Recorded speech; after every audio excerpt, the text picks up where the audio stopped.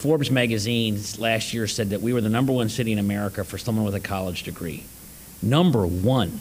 Not New York, not Chicago, not LA, not San Francisco. A hefty title for a city with large goals. City officials say nearly $500 million was invested in Cincinnati in 2016, creating more than 2,300 jobs. We're making sure that we're doing it all in the neighborhoods. I think a good statistic is that 71% of our investment that we talked about today was actually facilitated in neighborhoods. So most people think about these commercial projects that are in the neighborhood of downtown, right? But in actuality, we're seeing a lot of investment in the neighborhoods that people are living with outside of downtown. Investments funneling into projects like the creation of more than 800 new housing units geared towards helping families. We want to reduce the poverty rate, which is why we've seen a 5% reduction in child poverty rate through our Hand Up initiative that connects people with job opportunities.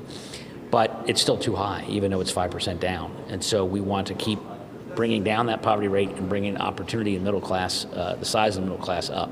The city says it's trying its hardest to maximize the dollar. In 2016, for every $1 they spent, they received 8 back, making it easier to lure investors to the city.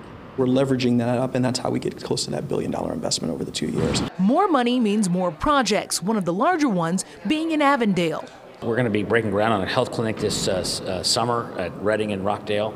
And then on top of that, the Children's Hospital is investing almost $500 million in Avondale. So there'll be jobs and opportunity in Avondale probably more than ever.